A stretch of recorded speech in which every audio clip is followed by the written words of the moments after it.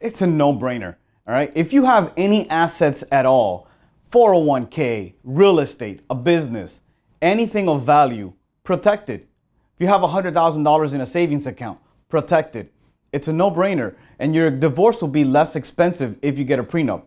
Look, remember, even if you have assets and you think, well, she can't touch it or he can't touch it because it's mine and now we're getting married. Well, I have news for you. Under Florida law, your spouse will be entitled to 50% of the increase in value of your asset. So if you have a stock and the asset increases $500,000 during the length of your marriage, your spouse is entitled to $250,000. They will not be entitled to whatever the value is prior to marriage, but they'll be entitled to 50% of it.